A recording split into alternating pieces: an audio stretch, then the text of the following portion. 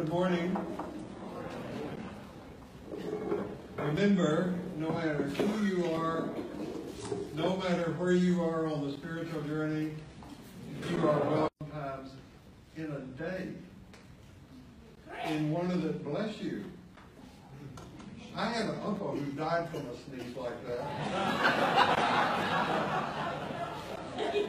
Of course, he was under somebody's bed at the time.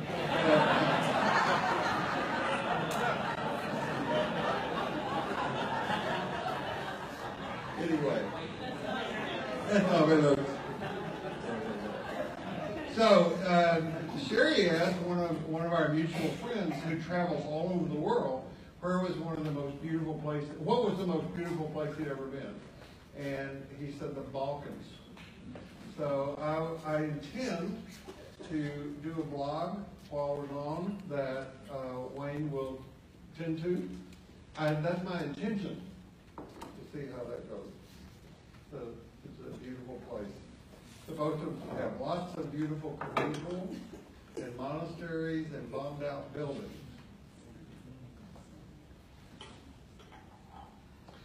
I know this was said, but I want to push again the Rob Landis concert and Michael Dowd.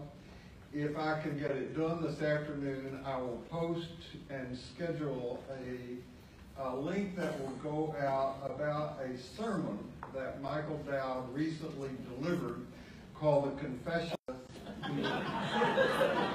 Being a smart aleck. Now I'm doing a lot of teaching mindfulness, nonviolent communication, the Enneagram, creative writing, and art classes. So I just recognized last week, I think it was, I realized that I have now taught from the ages of 6 months to 92 years and everything in between. Wow. Yeah, and the last time I thought of myself really as a teacher was when someone asked me when I was like 4 years old, what are you going to be when you grow up? And I answered teacher and mommy. And I'm just now really living into that. What are you on the Enneagram? I am a counterphobic 6. What does that mean? That means that I am motivated by fear. And that I tend to run headlong into what I'm afraid of rather than cower from it as a response. Which explains a lot about how much running I do. And I am not an expert in the Enneagram. I have benefited from it, and I have posted on the Ordinary Life website under resources a book from Sandra Maitre's book. A chapter from her book called The Fall. I think it's one of the best things I have read that helps explain kind of how we get what the Buddhists call the hungry ghost activated in us to go acquiring things and getting rid of things. But there are people in this room who probably have never heard of the Enneagram until right now. So tell us what it is and why is it valuable.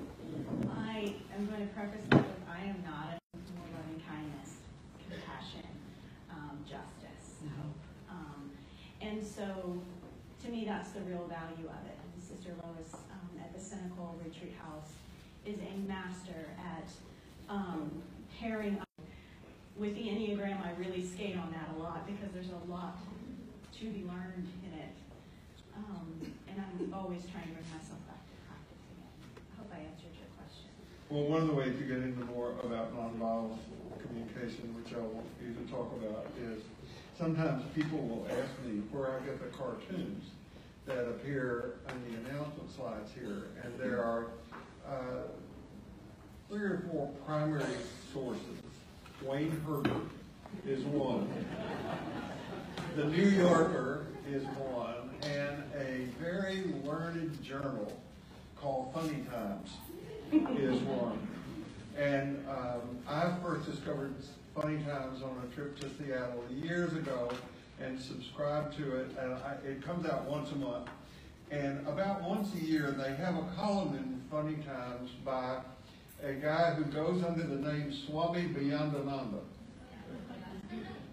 And he is, I think, he has a website called Wake Up Laughing. And I think he lives in Austin.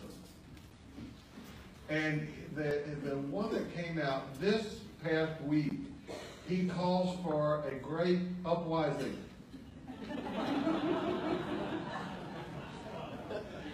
He said sometimes people ask if the hand of God is involved in what's going on today, and he said sometimes he thinks just the middle finger.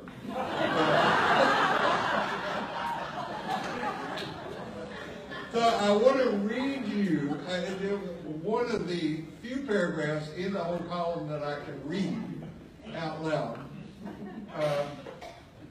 And you've got to pay very close attention, and then I'll say why I'm doing this. In the past, we might have called for a revolutionary uprising to overthrow the system.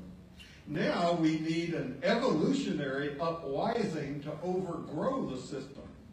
We've been divided into two political tribes, the red tribe Republicans and the blue tribe Democrats. And the first step is to bring the red tribe and the blue tribe together in a sacred circle to talk until they are purple in the face. Because only by standing together as one purple people will the peeps outnumber the perps. And now is the time, because it is too late to do it sooner. Isn't that brilliant? I mean, the guy is just absolutely brilliant. So I was talking to, we can talk more about this, but I was talking to a guy a few weeks ago about what's going on in our culture. And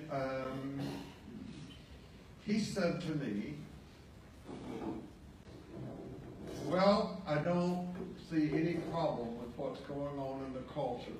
I noticed that my 401k keeps going up and the stock market keeps going up, so anything else that happens doesn't really matter to me.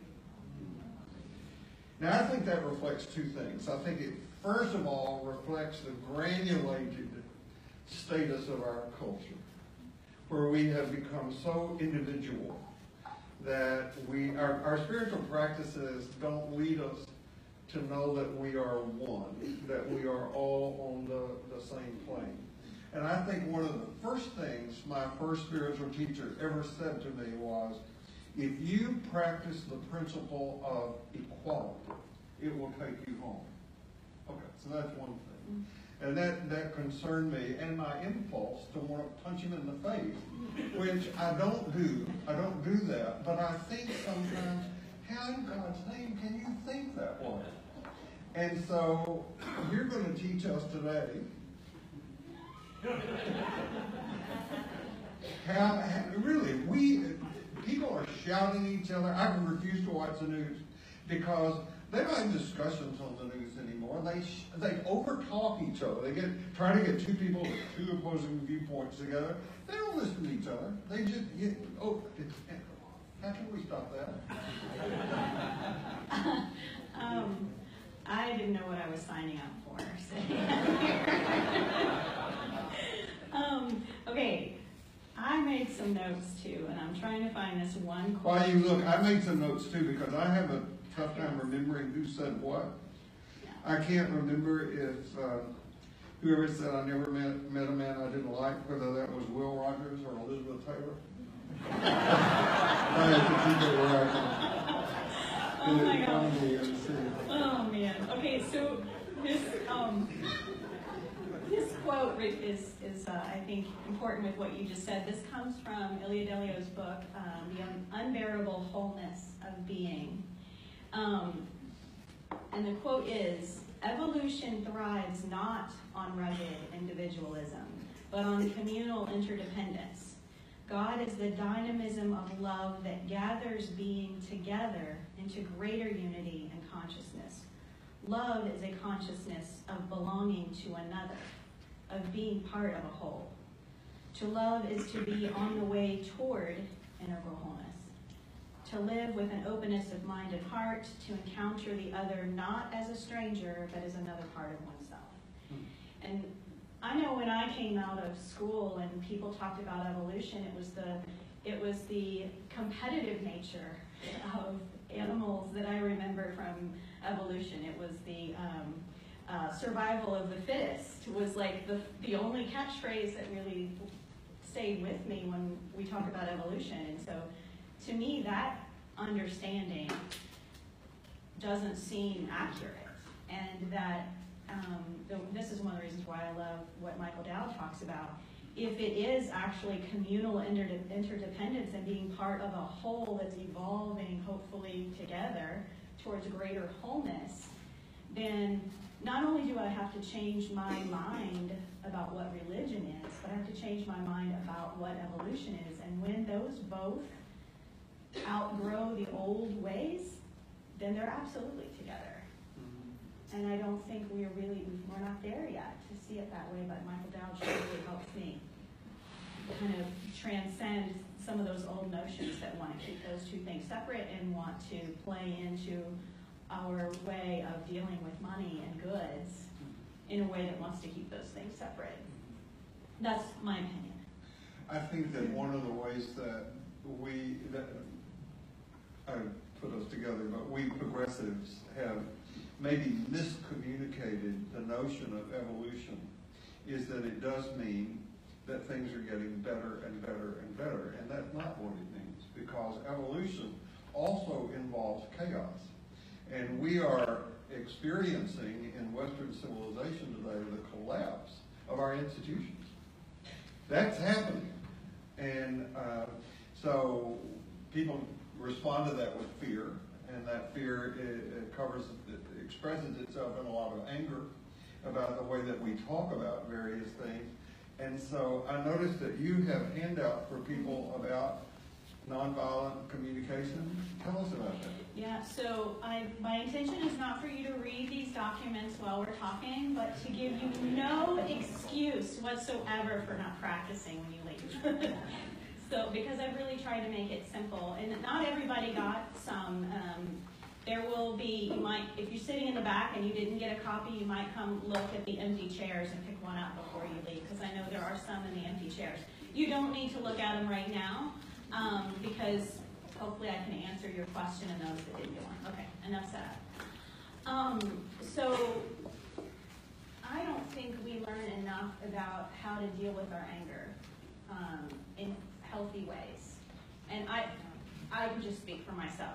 I never learned healthy ways to deal with my anger growing up. What I learned to do was be a good girl and stuff those negative feelings and not use them as a way to deal with what was underneath the iceberg, if you will. And so when nonviolent communication came across my path, it helped me understand where those negative feelings were coming from and helped me detach that from this notion that I'm not a good girl if I have them, first of all, which is a huge gift, just to realize there may actually be something positive coming from these feelings that I don't know what to do with, like anger and frustration. So what nonviolent communication does is helps really connect those feelings to the underlying unmet needs that make you have those feelings. And if you feel good, it's because you're having needs met. You have a sense of being fulfilled by whatever choices that you're making, or whatever situations you've put yourself in, have brought you fulfillment in a variety of things. And then so you can connect those good feelings to those needs being met. And in the same, on the flip side, when we talk about conflict, we talk about people being angry or frustrated because those needs aren't being met. Certain needs on those lists aren't being met. So there's a needs wheel on one of those documents that you have that gives a pretty good list of these needs that we have. And this is the big wow to me in common that all humans have all over the globe, no matter where you were born, no matter what privilege you were born into, whatever kind of structures or systems you were born into. Marshall Rosenberg has done work all over the globe to discover that we all have these things in common. And it is quite a privilege to consider several of these on the list for us, because there's a lot of people, maybe the majority of the people on the planet, it's just out of reach to have things like security and safety and physical well-being, like from clean drinking water and that sort of thing. But if everyone were to have access to all these, every person on the planet would want to have all of these needs met. Now, the way this comes into practice, that's a lot of theory, the way this comes into practice, in the most basic ways for me, is to understand when I'm triggered. Let's say I'm in a conflict and I'm angry. If I can connect to that need that's underneath, and I can assume that there's a need underneath whatever's going on for the person I'm with, we may be arguing at this level, but there's common ground underneath, and that's those needs. Again, because I'm a 6, I have on the Enneagram, I have a 5 wing, which makes me want to learn these things and these theories, and I also have a 7 wing that makes me want to be really creative with that, right? So, and I want to apply them to my life. What I learned the first few years, I stayed over here on the 5 part, and I just tried to teach everybody how to do it, but I wasn't really doing it myself.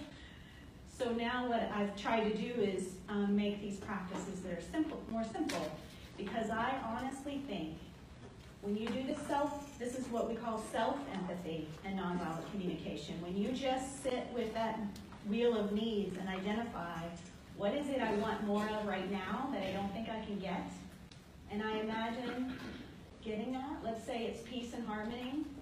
Super simple example, if my 2-year-old's having a temper tantrum, if I am getting upset and I can say, wow, I want ease, I want predictability, I want self-care, i.e. I need sleep, right?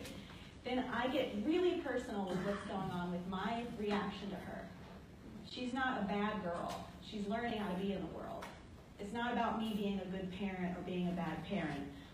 And the thoughts I'm having in that moment makes me feel like that, right? But if I can look at this list, then I know I'm triggered because I'm tired, because I want predictability, because I want ease, and I want her to have the tools to get those in the world too. My energy changes, and this is what I've come to like in the last year, 2 years, that made me so passionate about putting all those handouts in your seats. Because I want everybody to know how liberating it is to be able to sit with my daughter who's having a temper tantrum, instead of feeling like she's a terrible little girl and that I'm a terrible mother. I can say she doesn't know how to express what she needs, we need to connect more. But number one, I love her and I'm here to keep her safe. And I want her to know that I want to give her the tools to be an advocate for her needs in a way that the world's going to respond positively to. And that's so much more empowering than to have the other thoughts I was having. And that's why I'm so passionate about nonviolent communication, because whether you're talking about a tantruming 2-year-old or a tantruming 70-year-old with different views of yours on politics and religion, it gets down to the same thing. It gets down to honoring that other person as having the same needs, and that they have attachments to strategies, i.e. thoughts on gun rights and gun control, just like I do. And guess what? Underneath it all, we all want our families to feel safer. And if I can connect with that in that moment, then not only is my head in a place where there may be a potential for connection, even more so, and this is where it becomes spiritual to me, my heart is in a place where I can have empathy for the other person and not see them as the enemy to me. That's a very long answer to your question. Well, I think that what you're talking about is a commitment to be effective in your communication and not efficient. Because what you're talking about is not efficient. It's not. And the first few years of doing this, that drove me nuts. I'm like, I am never going to be able to use this language because not only are we highly opinionated and attached to our strategies, we're also efficiency experts. And no one wants to spend their time having these long conversations with me. So that's when I really felt liberated, by fixing this first. For instance, my daughter, when she was having the tantrum, this is why this moves into grace for me, because our daughter was struggling with language. She had hearing problems that we didn't know about, and we were in the midst of getting her different forms of therapy. She didn't have the language. It's not like I could have a 4-step process of conflict resolution with my 2-year-old daughter. What happened was, I did the empathy, my energy changed, and she went limp in my arms and stopped crying. And to me, I know that doors open in communication with other people when we can shift our energy. It does not matter how well trained we are in these communication techniques if we're not doing it for the right reasons. If our energy is still ugly, we know, we have instincts. We know someone's trying to manipulate us if we're using the right language for the wrong purpose. So this work is so much more important to me. Am I speaking to myself in a way that connects my head and my heart? And the language can come. Or I can have less attachment to the way the person I'm with responds to me. That's huge. If I can say, my goal, I'm not going to be so determined to change this person's mind before they walk out the door. That puts a lot of... Nobody wants to be changed. No, nobody wants. I mean, if you want to frustrate yourself to all get out, then, try to do that. But change your mind, change your heart, and then see what can happen. All of this with healthy boundaries, by the way. I'm not talking about becoming a pushover. I'm not talking about changing the way I am. I'm talking about doing this with healthy boundaries. And that's why, like Brene Brown's work, courage and vulnerability and open-heartedness, it changes things. I could go on for hours about this, but I have questions for you. Well, I have said it here so many times that couldn't be counted, that I think that both the essence and the content of spiritual practice is what you're talking about. And that is being able to pay attention to what is going on without being reactive, without being judgmental, just to notice. And I know many of you, some of you, have read a book by a guy named Michael Singer called The Untethered Soul. And if you want a handbook about how to take up this observer status and begin to notice more about yourself, learn something about what Freud called the observing ego. In Buddhism, there's an acronym that is used called RAIN. I was talking to Matt Russell about this one day, and he said, "Oh yeah, we use this in recovery work all the time." Have you heard of it? I'd never heard about it until I was reading this book in Buddhism, and RAIN stands for recognize the feeling or thought, accept it, don't be judgmental about it, identify where it shows up in your body, and then develop a non-attached relationship to it. You're observing. Recognize, accept, investigate, non-attached. RAIN. And so we have something that ticks us off, a driver on the freeway, or somebody's religious or political views, and notice your reaction. By the way, that's the meaning of nirvana. Did you know that? Nirvana means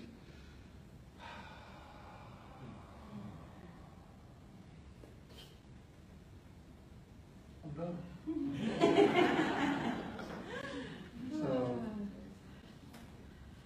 So, okay, I'm just going to bring this up. This paper, my intention is that this piece of your handouts, and I'll put these in the summary that goes out on Tuesday, but this piece really is meant to be a worksheet for you, if you choose to use it, to break those things down. You have a stimulus, something triggers you. What is it? and this is the beauty of nonviolent communications practice of report that like a camera. Cameras don't judge, cameras don't bring in the past, cameras don't say they always respond that way.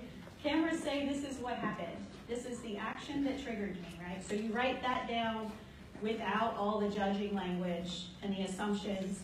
And then this part in the middle, and from Viktor Frankl's quote, between stimulus and response, there's a space, and in that space, you have a choice, and within that choice lies your growth and your freedom. This space right here is where, to me, the spiritual practice hits the road, where the rubber hits the road, right? The more you understand about what body sensations are your red flags that you're triggered, because it's hard to find that pause, but your body will help you find that pause. What are the feelings you're having in that moment? What thoughts are you having in that moment? Once you understand yourself, i.e. do a lot of spiritual practice, then it becomes easier to identify these in the moment. And then you can cash in on that gift of choice about how you're going to respond.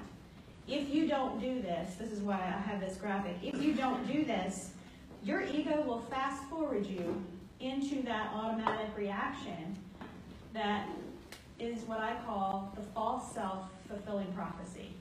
You are playing into what you think the danger is, and you're adding to it. But if you respond out of love and compassion and understanding, then you have the possibility to respond in loving kindness and compassion, not only for yourself, but for other people. So this is your worksheet to start noticing that. You can dovetail this with the awareness examine that the Jesuits use, where you're scanning through your day, and you might be surprised that even the smallest things can trigger us, and that can help you practice. You know, don't take on the huge things. Don't try to change the mind of your relative that you argue with about politics and religion all the time. Start small and look back at your day and see where you responded with something that was a little more harsh or sharp. You wish you would have responded differently. Use this and see what comes out of it. Do you have that examine practice on the handout? It's also in their chairs. Okay. And I've dovetailed it with nonviolent communication so that that needs wheel that's on another page that gives you all the language about values and needs, that can be used with the awareness examine. I guess if somebody were going to do something like this, it might be helpful for them to keep a journal. I should have mentioned that in here before. Paste these into your journal. So Jim Finley tells a story about this boxing match, where you know what boxing is, right? The two idiots get in this ring and try to knock each other's brains out. And one of the boxers between rings noticed the other boxer making the sign of the cross, and he asked his manager, "What's he doing?" He said, "Oh, he's praying." And the guy says, "Will it do any good?" And his manager said, "It will if he can fight."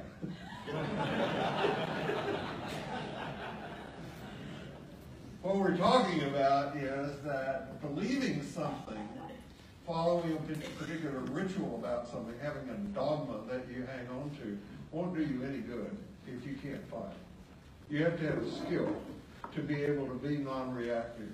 And that's something that develops as you practice. And I think it takes, of course, you have to have a practice. And it helps me to have a journal, to have a place where I can write down ideas and keep a log about what's going on, and have a way to review my life and what I'm learning, what's valuable to me, and that's part of what goes into daily practice. I have heard you talk about shadow archetypes. Mm-hmm. So I think this work that we're talking about right now has to do with like dealing with your shadow. Mm-hmm. Can you say more about that? Well, I believe that we are taken to the work that we need to do. And the guy who trained me in Jungian analysis, one of the first things he said to me was, "You're not in this room by accident." And if you were not open to doing the kind of things that you hear Brooke and me talk about, you wouldn't be here. You wouldn't be open to this. So there is a sense in which, I don't mean that the hand of God is everywhere, but I don't mean that we're puppets that have been manipulated here. I mean that we try to work to see things at a higher level and to take things that are at the unconscious level that can drag us down. Everybody in this room knows what it's like to get captured. You can get captured when you hear somebody say something, or you hear a political ad on TV or something, and you can just get captured. And that capturing can drag you down into a territory where anger, fear, sadness can find expression, and you're out of control. I mean, people will say later, I don't know what got into me. Something had a hold of me. That's the truth. I think the inverse of this is when we come up occasionally and we look around and we see, oh my God, it's like Thomas Merton did on the streets in Louisville. He came up for air and saw all these people, and he realized, oh my God, I love these people. I love what's going on. I see God here that's being above water. So I keep saying that we have operating in our culture 4 powerful unconscious archetypes. And they're ruining us. They're killing us. The first is the archetype of the patriarchy. This country is run by old white guys. And we are denying ourselves the feminine energy that lies within us all to find expression. The other archetype is there's something wrong with you. You need to go get an Lexus or a Tesla or Lamborghini.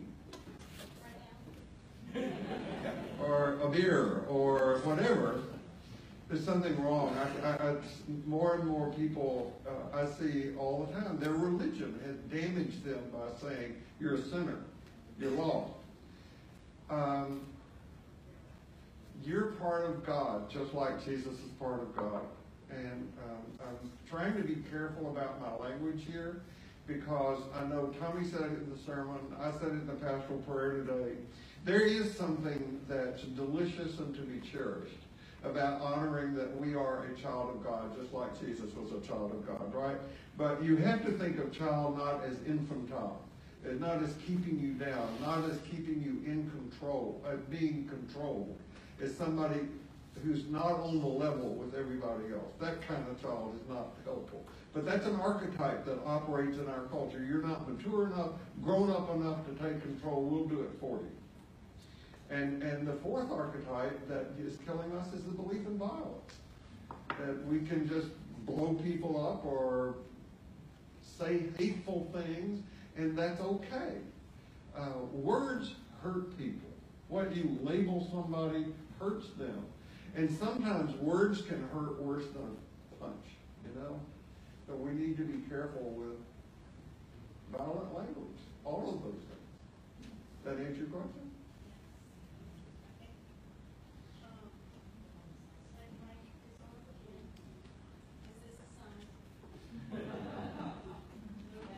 No battery? We have somebody who's going to correct that, and I can give you mine. Here. You can hold this. All right, thanks. So I brought some notes because I forget who said what too, but I love this from Ilya Delio. We are not rescued from the world by divine grace.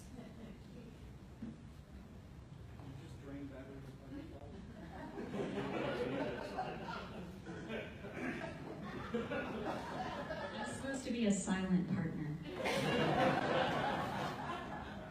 Okay, you're unmuted now. Okay, there we go. We are not rescued from the world by divine grace. Rather, We are saved or made whole in and through the world by cooperating with divine love.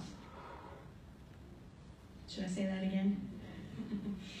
We are not rescued from the world. I'm such a visual person, by God. We're not rescued from the world by divine grace. Rather, we are saved or made whole in and through the world by cooperating with divine love. So we don't get to sit around and wait for heaven to come. We have to participate with love and create it here as part of this whole being that we participate in. You don't have to die to go to heaven. You can participate in it. Well, you're already there. And the deal is to recognize it. When we die, we don't go anywhere.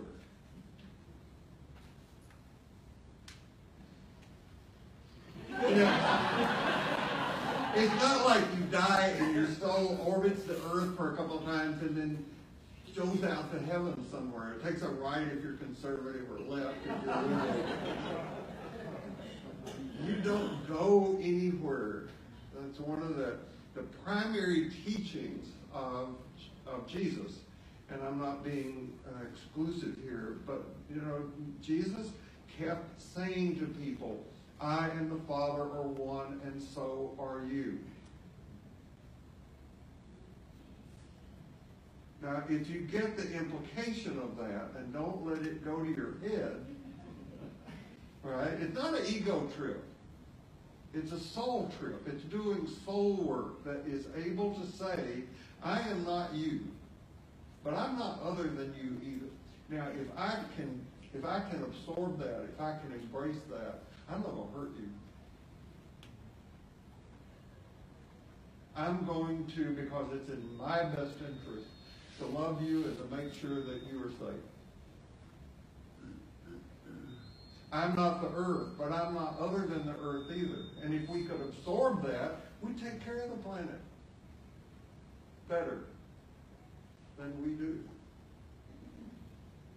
I'm not God, but I'm not other than God either. We're in the sacred heart of God. I think one of the things that I love both about Buddhism and about Islam is that neither one of these, Buddhism isn't a religion really, but they're not doctrinal.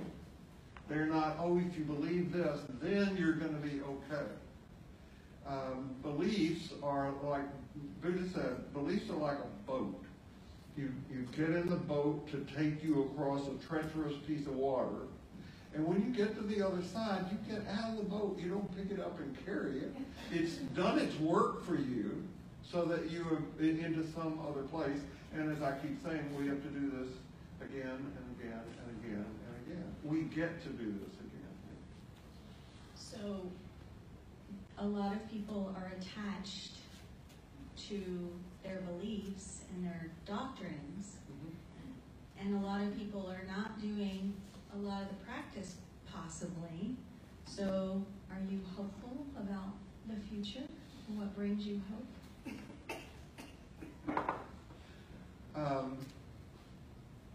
I have a friend who told me that when he was asked by his dentist if he flossed, he said, yes, I floss religiously every Easter and Christmas Eve.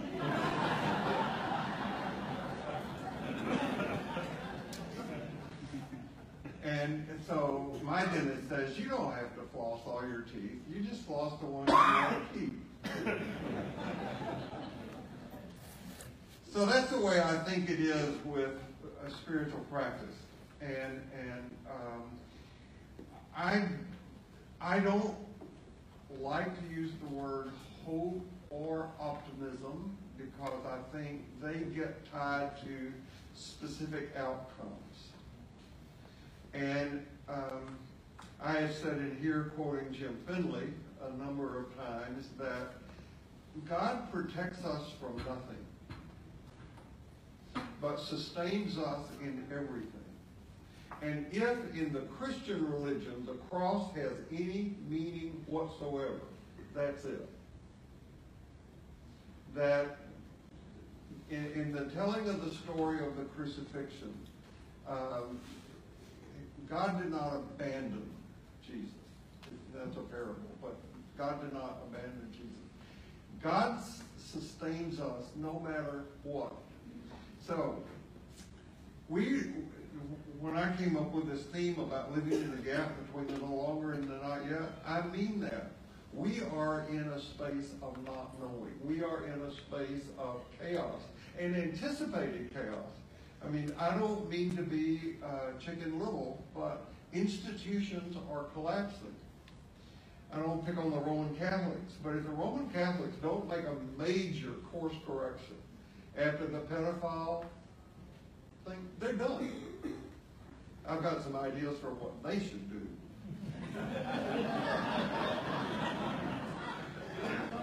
If the Methodist Church comes out in February with a statement that sounds exclusionary, we're done for.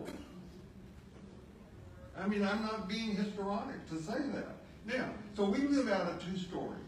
We're the story of where we have been, progress and naive, lack of complexity and all that. That's over. That's done with. We're done. Now we really are navigating this territory where we have what we don't know in front of us. And we have a choice to live out of a story of wholeness, to have faith in wholeness, or to live out of a story of separation. That's our choice. You can't prove any of that. That's why we call it faith. But I have the faith that if I live out of the story of separation, I'm going to be afraid, I'm going to be angry, I'm going to be sad, I'm going to be upset, I'm going to be tight-fisted. I started to say conservative, but that would be a good thing. But if I live out of a story of wholeness, I'm going to be hopeful and joyful and anticipatory and inclusive and happy. What you want to do, which story you want to live out of, you have a choice. And when in the Jesus narrative, when some men, and I'm sure women too, but they got excised out of the story, come to Jesus and say, we want to know where you live. He doesn't tell them where he lives. He just said, why don't you come see? Why don't you come see? And that invitation to be, just come on. I think one of the reasons that I call this gathering ordinary life is that religion has been guilty of making people feel special and worthy, and you're not. Nobody's special. Nobody's worthy in the sense that, or everybody's special, everybody's worthy, however you want to look at it, but the teachings of Jesus were available to everybody. That's why there is this emphasis on the poor and those who have been excluded, the so-called downtrodden, those who did not have anything. The same thing is true in Buddhism. The teachings of Buddhism are available for everybody. And if you practice them, if you embrace them, it doesn't make you special. It makes you happy. It makes you joyful. It makes you loving. Maybe it makes you have humility. Maybe it makes you be non-reactive. Because both Jesus and Buddha said, don't judge. You know, and that do mean to be not discriminating. You don't drink dirty water. But it just meant to be, to have that kind of inclusivity, to be open to everybody. I jot down thoughts that I have after I hear you say things like that. And one that came to me, I think sometime last week, was in the movie The Incredibles. There's a line that says, when everybody's special, nobody is, right? And so my kind of, I think, Bill Curley inspired counterpoint to that I had in the middle of the night that woke up and jotted down was, when everybody's special, nobody is. Or maybe until everyone is seen as special, then everyone ultimately is. Like, we have to see everyone as special, and then we ultimately participate in that notion we're chasing. So this peace, love, joy that I keep harping on is a way to be. And occasionally somebody will challenge me about something about, if I make it sound like Christianity is an exclusive religion or not exclusive religion. Well, what about Jesus saying that he was the way? And the way exists not because Jesus lived it. Jesus lived the way because it's the way to be. Get the difference? Say it again. It didn't become the way because Jesus lived it. Jesus lived it because it was the way. And he says, given the dynamics of the Christian story, follow me. And if we make that to be exclusive, then we go and kill the infidels. And that doesn't seem to get us anywhere, except more revenge. I want to get to one more thing before we go, and I'll be brief, just because this is the one thing I wanted to get to the last time we had a dialogue. You were bringing up the St. Francis prayer the last time we talked in May, and so I have this worksheet that's in your packet, and it is a very specific way to get to living out that prayer of St. Francis in your life. So I wanted to make sure that you notice that. And basically, you break it down line by line and say, let's see here. Here it is. Where there is hatred, let me bring love. It's separated so that you can write on that line, where are you recognizing hatred? This could be in your own thoughts to yourself. This could be your thoughts about what's going on in the world, and how do you bring love to that? So this is my challenge, is to break that down and very specifically see how you can apply this to your daily life in a very specific way that you encounter hatred, injury, doubt, despair, darkness, and sadness, and how you very specifically can bring love, can bring pardon, can bring faith, hope, light, and joy. So I wanted to cover this last time, and I didn't do it then, so.